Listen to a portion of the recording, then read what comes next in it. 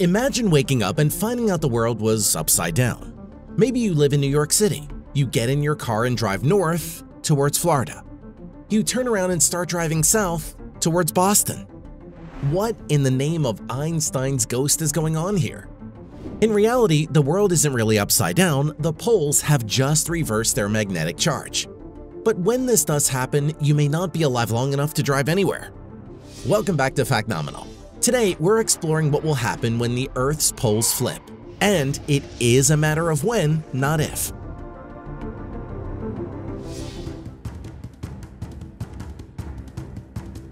Let's start in Earth's core, the source of the magnetic field that wraps our planet and protects us from lethal solar and cosmic radiation. The inner core is a solid mass of crystallized liquid metal that in time managed to cool off and change from a liquid to a solid. However, the pressure at the center of the Earth is so high, more than 3.5 million times the pressure of the atmosphere at sea level, and so hot at temperatures that rival those of the Sun, that experiments reproducing how the core could have cooled under such intense pressure and heat have varied. A lot. Estimates of when the inner core formed range from 500 million years ago to 4 billion years ago, a massive margin of error. Knowing when Earth's inner core began cooling off matters a lot, because the dynamics between Earth's inner core and outer core create what's known as a geodynamo, an Earth generator. This Earth generator is responsible for the magnetic field we know today. Contrary to popular belief, the inner core is so hot that the iron there is actually demagnetized. It's the interaction between the roiling molten metal of the outer core and the solid state of the inner that seems to drive the magnetic field around the Earth. And depending on when the inner core began cooling off, our understanding of how this generator functions can change dramatically. Fluctuations of heat and density deep in the core essentially run the generator. So figuring out the geochemistry of how it all began would be like solving the mystery of how life began. Earth's geodynamo is an incredible source of self-sustaining energy, forged out of a Goldilocks set of circumstances that few other planets exhibit. These circumstances involve a combination of rotational speed and temperature. Too little rotation, like on Venus, where one day takes the equivalent of 116 Earth days, and no magnetic field is generated. Too much, like what may have happened on Mars, and the whole thing could fizzle out and die.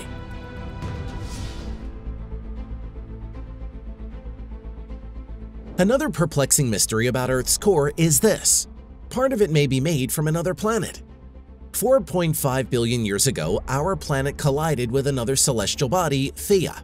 During the creation of the solar system, Earth and Theia smashed together with such force that two things happened almost simultaneously. One chunk from the impact shot out and created our moon, and two chunks of Theia, each a million times larger than Mount Everest, plunged deep down into Earth's outer core. Theia's embedded ghosts may be the cause of all the magnetic anomalies we're experiencing now, blockades that are affecting the continuity of Earth's magnetic fields. We've all seen the moon, but it turns out that these pieces lodged in the core of our planet may be creating catastrophe.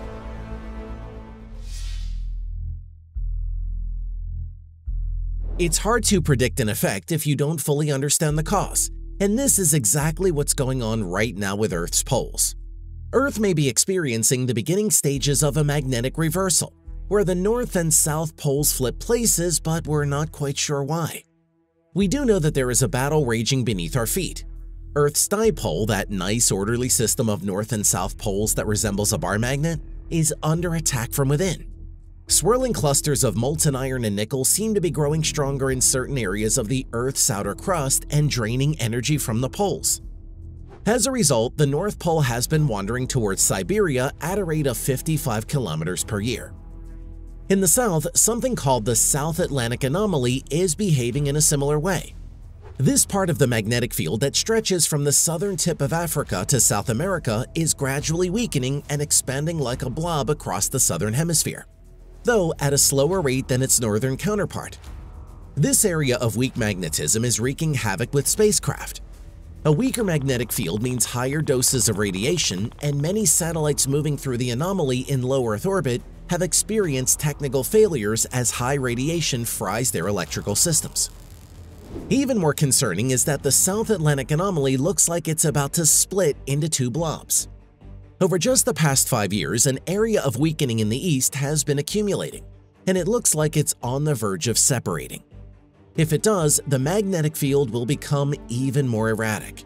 If these trends continue, we may well be in for a full-blown flipping of the poles, a catastrophe the scale of which humanity has never experienced before.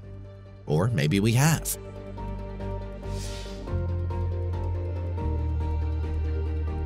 It won't be the first time this has happened. By radiocarbon dating magnetized volcanic rocks, scientists have discovered that the poles have switched an astonishing 171 times in the past 71 million years. Throughout Earth's 4.5 billion year history, scientists estimate the poles shift on average every 300,000 years or so.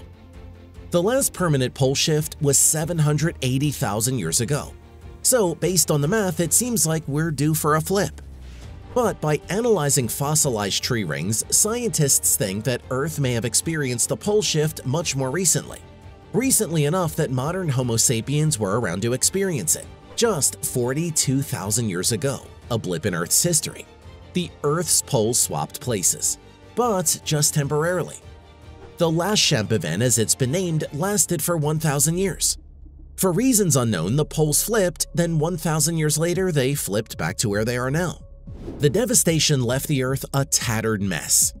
Studying the fossil record to figure out what happened back then might give us an ominous idea of what the future may bring. During the last Champ event, Earth's magnetic field nearly disappeared completely, weakening to just 6% of what it is today. This allowed damaging cosmic radiation, ultraviolet light, and solar flares to enter the atmosphere, which created extreme weather conditions like lightning storms and super high temperatures. The event has been linked to mass extinctions across the globe. Around the same time as the pole flip, entire species of large mammals across Australia and Tasmania disappeared. In Europe, our cousins, the Neanderthals, died out. Our Homo sapien ancestors managed to survive, but it's uncertain just how close we came to the same grisly fate as the Neanderthals or the giant mammals in Australia.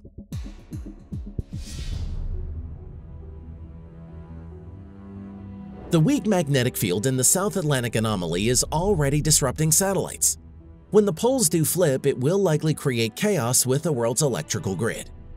Without satellites, we can control electrical grids, which means blackouts that could last for decades. All of the tech we rely on now would be rendered effectively useless. No smartphones, no GPS systems. Military tech and sensitive cybersecurity would be compromised. No internet. The $2 trillion cryptocurrency market? Poof, gone. The scope of the technological disruption is hard to fathom, and it would have wide-ranging geopolitical and social implications. Society would be thrown into chaos. Wars could erupt as defense systems fail. The fall of data could very well mean the fall of civilization as we know it. Yet, we will probably survive. The nature of the pole flip means that some areas will be worse hit than others. Cosmic radiation and solar flares won't blast the entire planet. They could kill everyone in London, or they could hit some remote part of the Pacific or Siberia. We just don't know.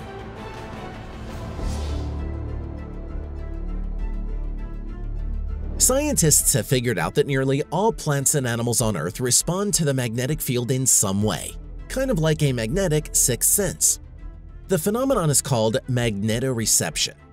If the poles flip, the magnetic field will disappear for hundreds, perhaps thousands of years before it builds back up again. When this happens, animal migration routes will be severely disrupted. Many species of whales, fish, turtles, and birds rely on the Earth's magnetism to help them navigate and figure out where to go to lay their eggs, or mate, or find food. Even the most basic organisms respond to magnetism. In 1970, a scientist named Richard Blakemore found that single-celled organisms in the mud of a pond were moving in an organized direction in response to the magnetic field. Scientists later discovered that this was because the cells contained tiny bars of magnetized iron oxide that interacted with Earth's magnetic field. We've only just begun scratching the surface of how magnetoreception actually works, but if the poles do flip soon and the magnetic field goes away, our already fragile ecosystem will be thrown into disarray. The domino effect this will create is hard to predict, but it certainly won't be very good.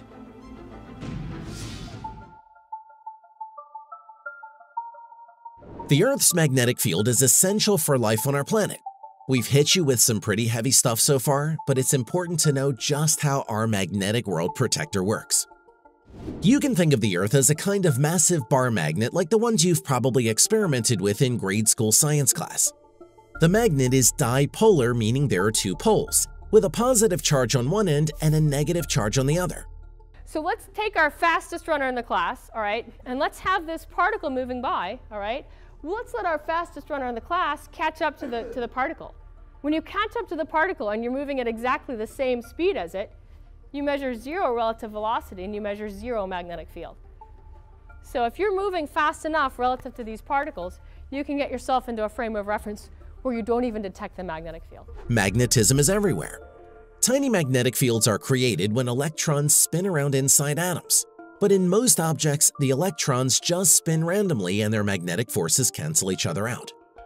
In a bar magnet, molecules are arranged so that the electrons all spin in the same direction, which creates the magnetic field that lets you stick a photo to your refrigerator. Inside the Earth, swirling currents of superheated molten iron and nickel in the outer core guide electrons along a path. These currents are hundreds of miles wide, flowing thousands of miles an hour through the 1,400-mile deep outer core, all riled up by the speed of Earth's rotation. These mammoth currents create a closed continuous loop where electrons flow into the Earth at its magnetic north and out at its magnetic south in much the same way as a bar magnet. Simple, right? Except, based on everything we've mentioned earlier, it's a whole lot messier.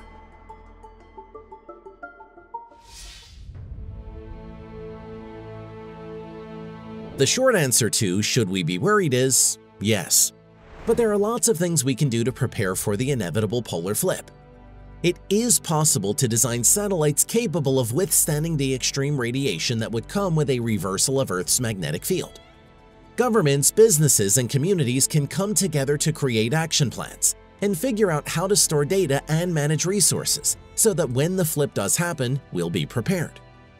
The question is, though, are we capable of collaborating on a global scale to prevent something that will have a global effect? Unfortunately, the answer to that is probably not. Maybe the best we can hope for is that local pockets of magnetically aware geophysicists figure out how to preserve the best of human culture, and we can rebuild as best we can in the aftermath, whenever that may be.